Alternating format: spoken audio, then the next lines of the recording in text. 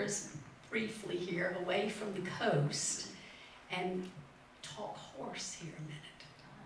Because it turns out that our turtle queen is a horsey gal. Some of her best friends have been horses. You read about several of them in the book. And Mary Alice's new book, if you have not read it yet, is set in horse country. The hurricane is that natural force of the coast that precipitates the impetus for the narrative of this book, but it's horse country. Y'all talk about that a minute. Well, you know, it's interesting. We're in different areas. And when I knew I wanted to write about horses, I was chiefly interested in rescue horses, because the way the United States is disposing of horses in this country is just deplorable. And I started working with a rescue organization. And the way I work and the way I write a book is I don't have a story idea, I have a species.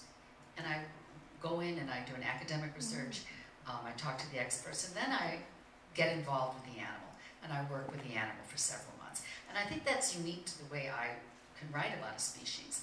So when I started working with the horses, it was up in Tryon area, and it was an organization that worked with rescues. I fed them and brushed them and worked with them for a couple months and just beginning to research. And the story idea usually comes from the animal. And I just trust my instincts, my intuition to glean that. And it wasn't coming. And I was getting nervous. So when I did book tour for my book, and I stopped and I came back, and it was August in 2017, and that was when Hurricane Irma hit. So, and I'm PTSD with hurricanes. I really am. I've lived through 20 years of hurricanes, and now I go up to North Carolina, I get out. And to make a long story short, I stayed at a horse farm with a woman who I knew, and all these people came up from Florida with their horses. Some were Grand Prix horses, you know, the $1 million horses. Some were school horses, a lot of dressage and jumping. And I knew what they were, but I don't ride much. I know how to ride, but I'm not a horsewoman by any stretch of the imagination. But I slept in the barn over the stables. And during a hurricane, which I love that word, hurricane, I was up there in this place, you know, everyone else got cottages and houses, I got the barn.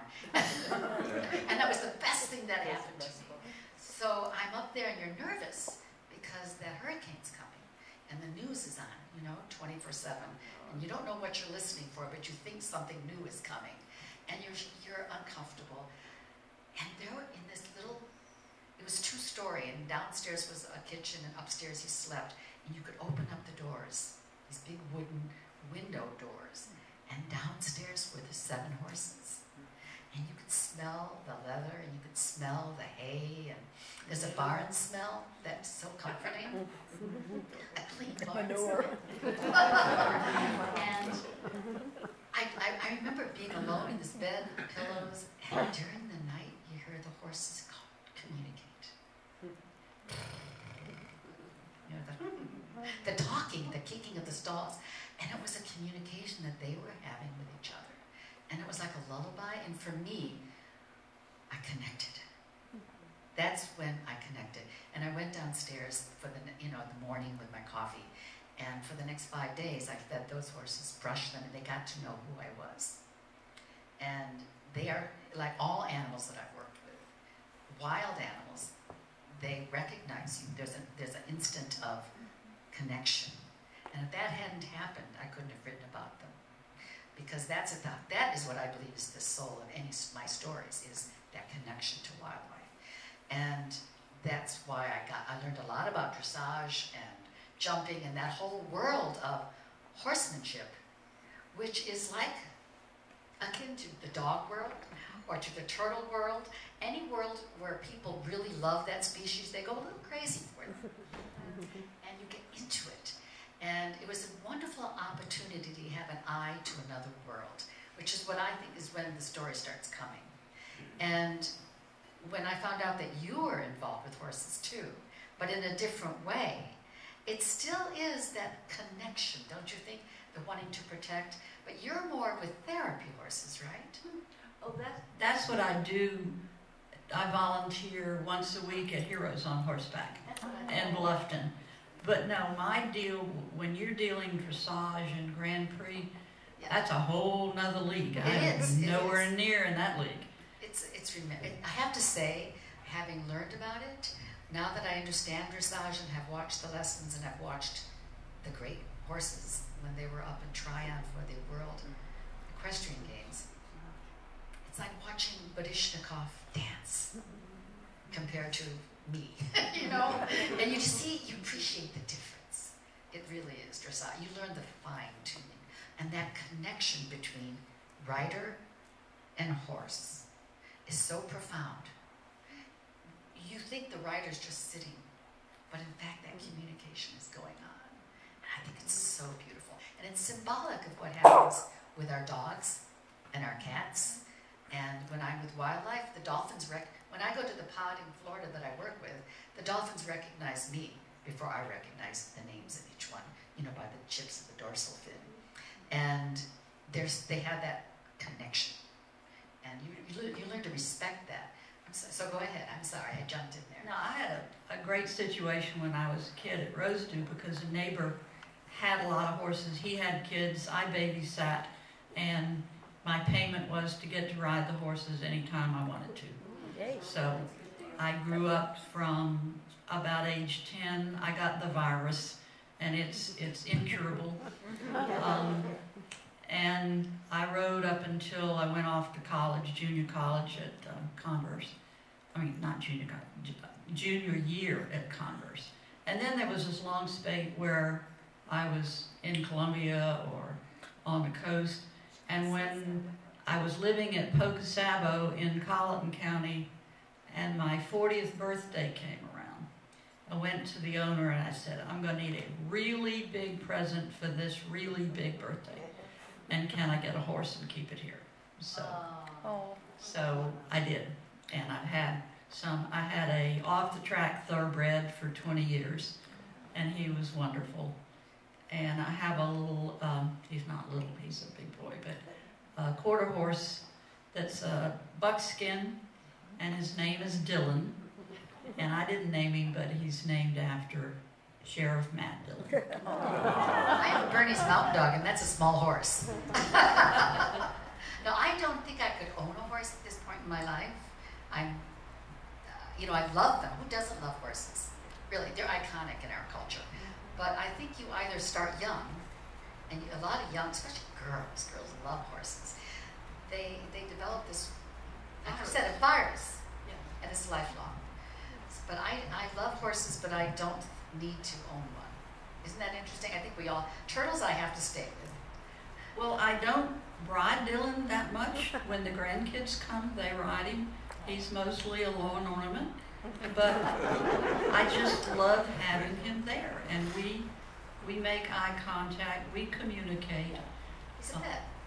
You've had that with a number of non-marine species in the course of your short life so far. You've had bobcat friends and all manner of critters. Tell us a good critter story.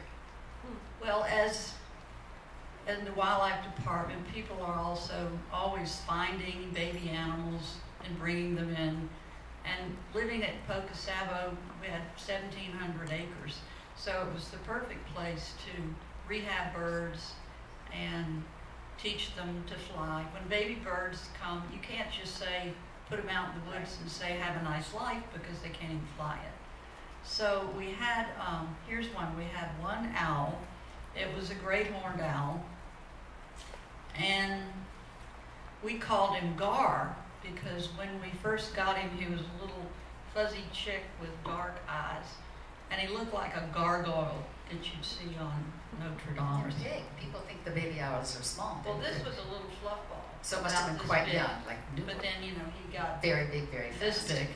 But he would perch in this door in the living room, and owls just poop straight down, whereas hawks, send it into space. And so he could just put some paper under the door, and he was happy. When he started learning to fly, it was a big, long great room, so he'd take off from the gun rack and sail down and land on the back of the sofa. He started tearing up TV guides as prey. He would land on the TV guide, tear them up. And we thought, what are we going to do with this bird? And there was a woman in Florida who was on the recovery team. My husband, Tom, was the chairman of the Eagle recovery team for the Southeast. And Doris Mager was on that team. And she had a nonprofit called SOAR, Save Our American Raptors. And she came to Fripp Island one time, and she had a great horned owl that was getting up in age. And so she said she'd love to have Gar. That was, I don't know how many years ago, that had to have been in the 80s, okay? We just heard from Doris that Gar died just last month. Wow. Now, and he would free fly over auditoriums of children, for like 30 years. I know what a voracious reader you are, and that there's all sorts of reading material around your house, so I assume. I'm just so curious if Gar was particular to the TV guide, like was he just telling us something there? Did he ever go after literary fiction? That was because it was, on the floor on the table. No, not literary fiction. That's the good stuff alone. All right, so things turned up. People brought critters turned up. Let's go back to the shore. Tell me, both of you girls have spent a lot of time up and down the beach, either in planes or hoofing it or whatever. Tell us an interesting thing that perhaps you've come across, floated in, bale shaped or anything like that. I mean, tell us don't tell us a break your heart story quite yet, but tell us something interesting. The weirdest thing I ever saw on the beach was whale lungs. It took a while to figure out what it was because it was just this long, big thing, about 15 feet long on the beach. But it was the lungs from a whale. For me, we were talking a little bit earlier. Back in the day, you said the turtles, when they came up from being drowned, the reptiles, they were perfect, so they were beautiful. Now, when we have strandings on the beach, they're usually hit by propellers or their barnacle bills. They just are covered, or have turtle flu, or they're just not healthy looking. But what's really hard is, I'm on the marine mammal stranding as well, is when you get called for the dolphins. And I worked with dolphins for 6 years and have developed a really strong relationship with it. Of all the species I've worked with, I think dolphins have the intelligence is so much there, but also the personality, and they're just, for so many reasons, I love them. So when I would see a perfect dolphin on the beach, or the young one, maybe just a couple days old, so beautiful, so pressed, not a shark bite or anything on it, and I wouldn't know why it died. They have to take it away and do a necropsy, but that always broke my heart. And now to know that microplastics are largely, the plastics in the ocean are such a part of killing a lot of these mammals, which, by the way, are siblings in the sea. They're the sentinel species. What happens with dolphins is happening with us as well. So we have to keep that in mind. But for me, that is the hardest. As far as turtles, it's never gets old. I've seen turtle nests emerge hundreds of times. I've written about it 100 times, but it never gets old. That sense of the group coming out with if it's healthy, a boil, they scatter out, and it's just so beautiful that you want to write about it every single time. And people who see that become turtle zealots. And we love them, each and every one, and I'm grateful. I think that's the purpose of both our books, all of them, is that we want the people who read them to care and to get involved and to learn and to know what I can do to help. I think today that's the big issue. When I speak across the country, so many people they hear so much from the internet and the news about climate change, and it just seems so big that they're beginning to shut down. And they ask, what can I do? What? It's too big. And I think by showing through individual lives, in your case, or through the power of story with characters, you show them how they can make a difference in their own life. My dad used to say, Mary Alice, I was always a zealot, Mary Alice, don't worry about the world. Just light one candle. And I remember thinking he was just an old fuddy-duddy. Daddy, you're just making me, you're trying to get rid of me. Now I realize how wise he was. That he was saying in modern parlance, think globally, but act locally. What can you do in your own life, right this today, to light one candle? And that's how we can make a difference. We really can. And that's how Turtle Ladies have made a difference. Tell about the last 30 years, the trending upward in nests, because you were there. Well, when I first started working on Cape Island, this was in the mid-70s, and yeah, they had 2,000 nests on Cape Island this past year. But when I started, there were 2,000 nests on Cape Island. And it went down, down, down until I think their lowest number was down around 900 one year. And I have a very brilliant colleague in Queensland, Australia, Dr. Colin Lumpus. And he has done so much to advance turtle research that is amazing. He invented the turtle rodeo, where you run around in a little speedboat with some idiot on the front and somebody else driving it, and the water's clear on the reef flats, and then you see a turtle underwater and you chase it down, and the guy in the front jumps off the boat at full speed and catches the turtle. We did that with dolphins. By doing that, he was able to tag those turtles, catch them year after year. And the other thing he invented was a laparoscopy for turtles. He would turn them upside down, go in at the groin, and use a laparoscopy. And he could tell whether it was a male or female, because when they're juveniles, you can't tell externally. He would know. He watched the same turtle he caught time and time again go through puberty. It took 7 years. And then he can tell, looking at the ovaries or the sperm duct, if they're going to nest in the coming season. So all this, nobody else was doing that.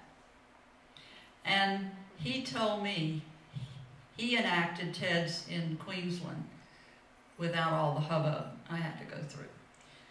And he said there was like an 8-year lag time where you see the TEDs go in, and 8 years later, his loggerhead population started to increase.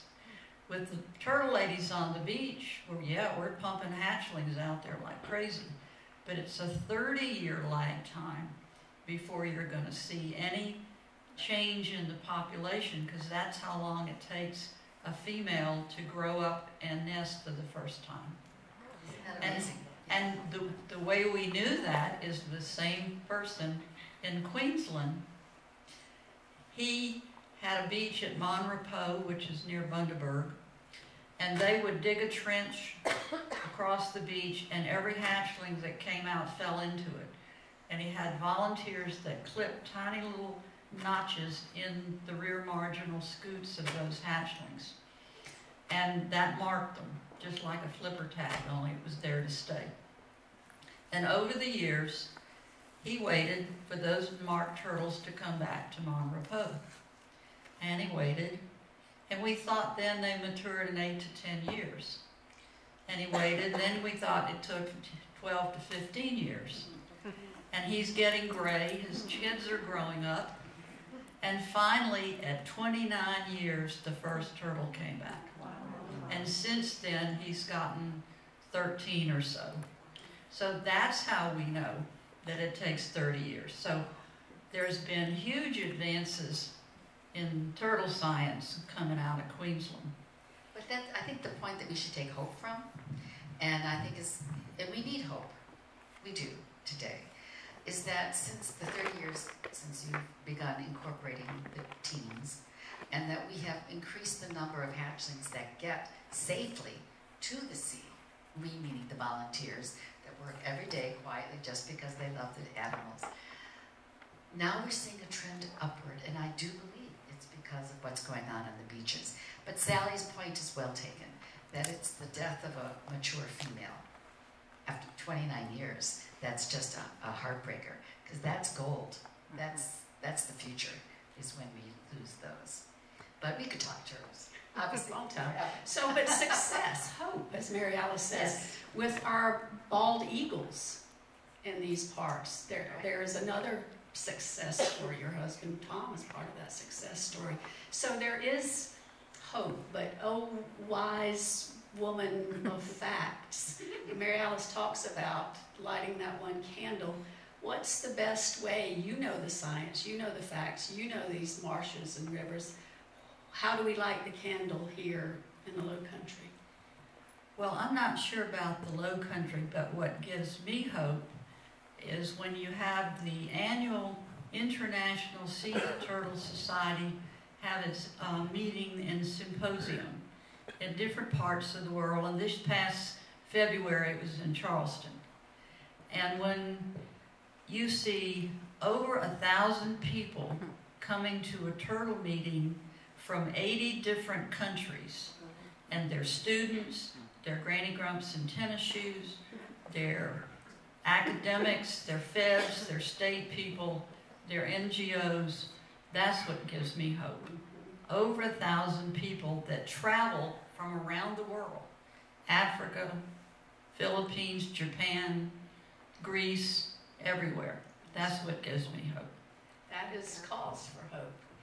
But we're feeling better about the turtles. We're feeling better about the eagles. Who needs the candle lit now? Everybody. I think you can't be naive about what's going on in the world. I think this is global. All species, birds, all species are being affected. And I believe that you choose the one thing that you can do in your life, whether it's not using plastic straws, or trying to make a difference with recycling, or join your community and find out what you can do to help your own community. And of course, voting. I do believe that the power of the future for not us. I'm an old woman. I've lived a good life. But I have children and grandchildren. It's for them. That's where we have to have our eye. It's our children's future. And what's going on right now with sea rising is for real. We're on the coast here, people. It's for real. And we see the hurricanes. I'm not doom and gloom. I'm saying pay attention. I'm the canary in the coal mine. Every book that I write is my song.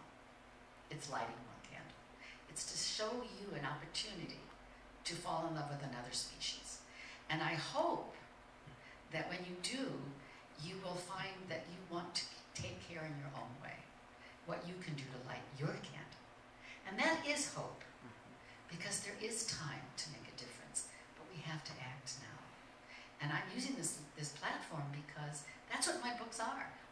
No one reads my books to learn about the environment. I tell a good story. It's the Rutledge family, or whatever family struggle I'm involved in. But what I do with literature is what you do on the field, is we're trying to make a difference to save species, to save the planet. And that's your job too. Not just Sally's and mine. It's your job too. We can all join in together. Because if I light a candle, and you light a candle, and you light a candle, and you light a candle, we all light candles. That's illumination. And we can make a difference. I believe this passionately. So tell us about candle, each of you, that what's the next candle to light? What's your next project? Well, when I retired, I don't get in airplanes anymore. I've had too many close calls to do that. single engine airplanes and helicopters you don't want to do. But here in Beaufort County, I've tried to make a difference. And you might remember 5 years or so ago, there was this big hubbub about Cannon jelly balls being manufactured and pickled here and whatever. I was in the midst of that fight, along with some very smart people at Dawton Island. And I just try to do that. I can't do it globally anymore, but just this past Sunday, you might have seen my letter to the editor in the Beaufort Gazette. You go, girl. Packet, about the insanity of developing Bay Point. Exactly. So that's what I do. I jump into the fray just here. I've sort of shrunk my realm a bit. So it's handleable, but it's worth doing. And how about for Sally herself? Not necessarily lighting the candle for the wide world, but what's, now that you have been retired for a few years and you're out there in your peaceful situation, what's fun? Sitting on my porch, looking out at the marsh, watching the tide come in, watching spoonbills now. We have spoonbills. I am so thrilled. Yeah. And I love those. if you've never heard of this person, Dr. Wallace J. Nichols, he's a Dr. turtle. J. Dr. J. Eye candy, people. Really good looking guy. But he's smart, he's creative, he cares. And if you want to read something really interesting, get his book, Blue Mind. Bluemind. And so I sit on my porch and I get in my blue mind. And watch that tide that she's changed. It's better than watching the grass. Mary Alice, tell us about what's around the corner for you. What are you excited about? Well, I'm just literally finished. I wrote another series in the Beach House series, which it was time. And we were talking about that earlier. I love that series. And it's going to continue as long as I have something to say about what's going on in the beaches. And I'm really concerned about plastics and microplastics. And it's not a very touchy-feely, you can't hug microplastics. But I'm trying to create, it's the continuing saga of the Rutledge family. But through that family, you see how young people are making a difference. Those, 18, 20, 25-year-olds that I really want to engage. And it's called On Ocean Boulevard. And I'm having a lot of fun with it. It'll be out in May. Fantastic. Before I offer you some time for questions, I want Sally to introduce us to a couple of special guests that are in the audience.